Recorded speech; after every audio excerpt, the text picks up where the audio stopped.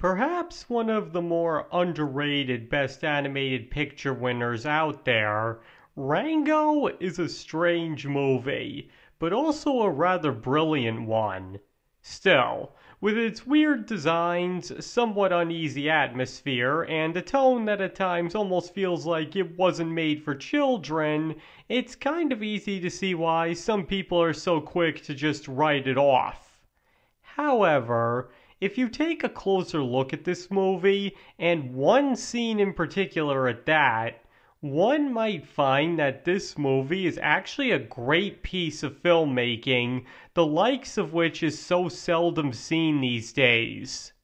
And needless to say, there will be major spoilers for this movie ahead, so if you plan on watching this and don't want anything ruined, you should probably stop the video and come back after you have. This will be your only warning. Alright, so as odd as it may be, the writing behind this movie honestly deserves a lot of credit. It even starts out with the title character essentially breaking the fourth wall and basically explaining to the audience how storytelling works, like how a plot needs to be solid and conflict to drive it. Now, some might find this to be a rather strange approach, but for reasons I'll get into in a minute, it was actually a great way to set up both the movie and its main character. But long story short, Rango sees himself as an actor and desires a role to play. And boy does he get it. Just not in the way he had been expecting or hoped for. Now, the reason this movie's setup works so well, establishing Rango as somebody who desires a story to play out, is because this movie at its core is a true Western. And what's significant about that is that when you really look at it, the Western genre is essentially dead, and has been since the early 1980s. And because of that, most modern Westerns that come out usually desire to separate themselves from the ones of old, and thus try to deconstruct the Westerns from the 40s, 50s, and 60s as much as possible. But I'll get more into the downfall of the Western in a separate video. The point is, unlike so many of its contemporaries, Rango doesn't try to deconstruct the Western mythos, but embraces it. And it honestly does feel like a slightly modified Western that easily could have come out in the 60s when the genre was starting to take a turn towards the dark and gritty. And this is why at times the tone feels a little all over the place. Because as an animated movie, it has to have moments for the kids, but as a Western, it has to have its darker moments as well. But surprisingly enough, I believe it actually manages the whole thing pretty well. In fact, when you really look at it, the plot is one that's heavily associated with Westerns. A newcomer arrives in a desperate town and quickly becomes a law enforcer that the town then looks to for help. Now, setting aside the fact that most Western movies actually didn't have this exact plot, it's still one that's synonymous with the genre at this point. But what makes it work is the fact that its main character knows that. Being an actor and understanding how stories work, he decides to embrace his role in the story that he believes has been chosen for him, no matter how ill-equipped he actually is for the task. So thus he becomes the mysterious stranger and gunfighter he believes he must play, and though he's completely out of his element, he's actually able to fake his way along very well, and even offers the town some much-needed support and suggestions. In fact, he plays his part so well that he not only comes to believe his own lies, but loves what he's become at that. And then it all comes crashing down on him. And what makes it even worse is, he only started the whole thing in his attempt to finally play the perfect part that had eluded him for so long. But by the time that scene comes, it's not really about that anymore. Now he actually cares for the town of Dirt and its inhabitants. He had come to believe he was the sheriff he was playing. But when confronted by a creature that will fully admit he comes straight out of hell, he has no choice but to admit it was all a lie. But the hard part isn't so much admitting it to the town, but admitting it to himself, because he had come to love playing that part so much.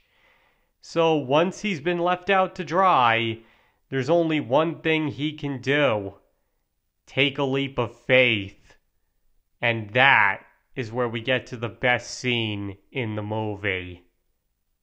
And let me just keep it short by saying everything concerning the Spirit of the West is perfect.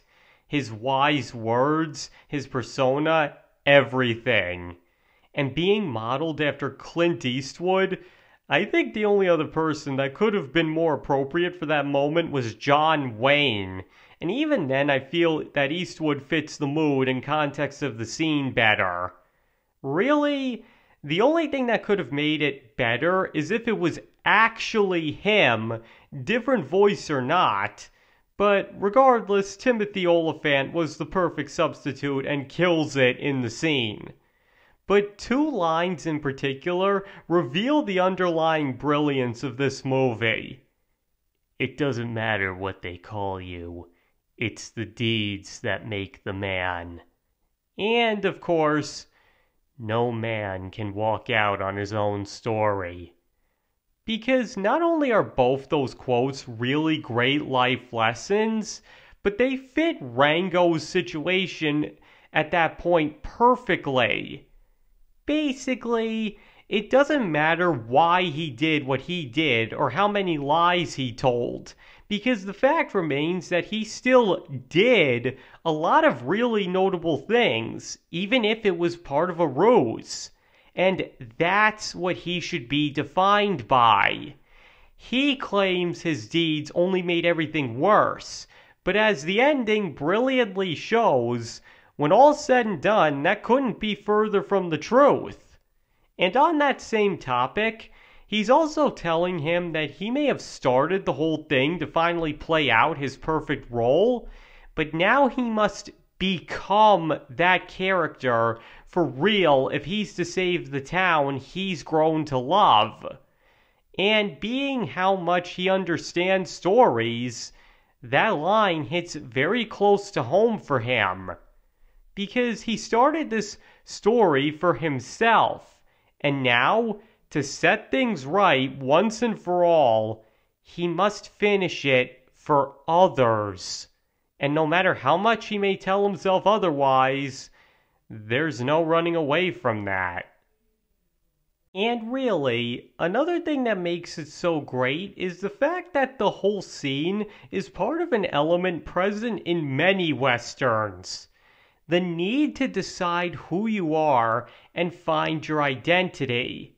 Because that's exactly what many of them hinge on. A character needing to decide which side of the fence they're going to be on, if they'll fight for good or evil.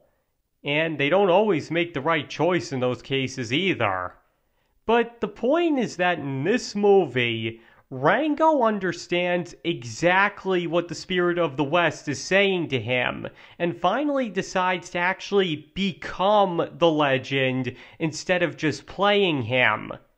And honestly, how many other animated movies are there where the hero stares down the villain at the climax and tells him he does have the nerve to kill him, and it be treated as a good thing?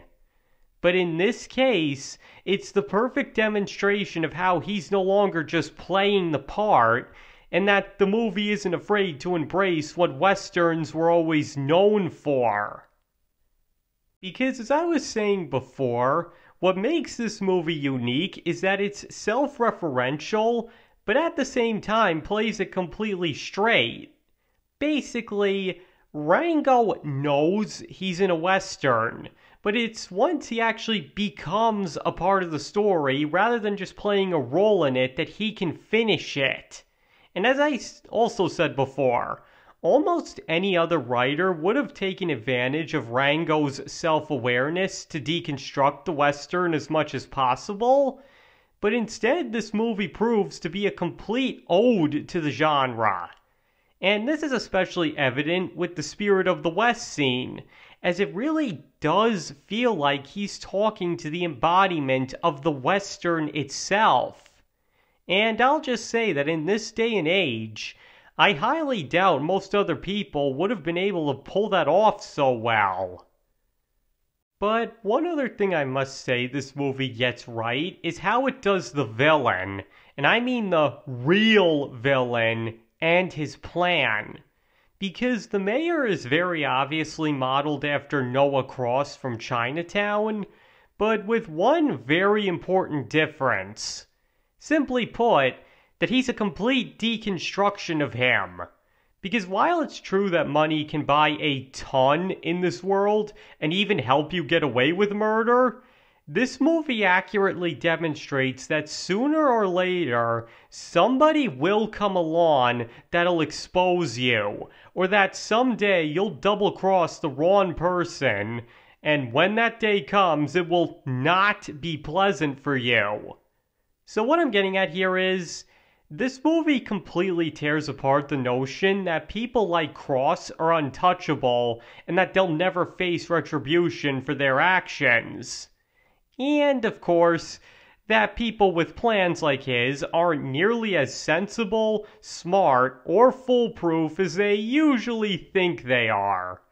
In fact, what makes it even more impressive, if you can really get your head around this, is that instead of being a deconstruction of Westerns, this is almost a deconstruction of the deconstructions. Because unlike what the mayor claims, in the end it's people like him, the people that try to destroy the Western and its mythos, that end up forgotten, while the icons of the Old West, both from real life and the movies, have endured and will continue to endure as folk heroes and villains for possibly hundreds of years to come. Because the Western frontier may be physically gone, but its legend still lives on.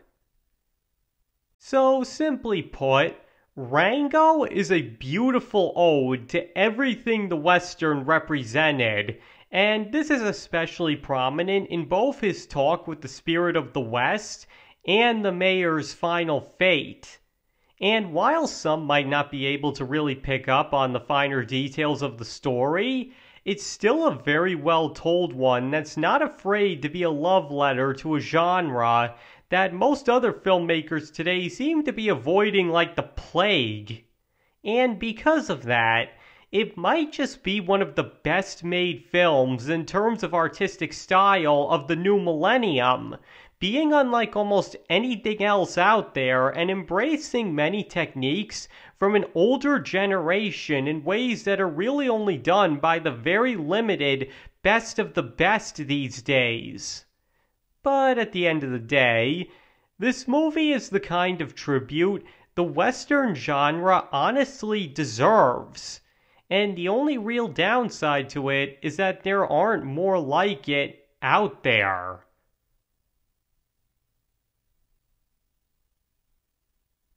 Alright, I think I've sung this movie's praises for long enough. So now I think it's about your turn to tell me. Do you think Rango is a great and underrated ode to the Western genre? Or do you believe I'm giving it way too much credit? Please let me know your thoughts in the comments. And as I just said, you don't have to agree with this video. You can feel any way about this movie that you want to. Thank you all for watching. I really appreciate all your support, and I hope to see you all next time.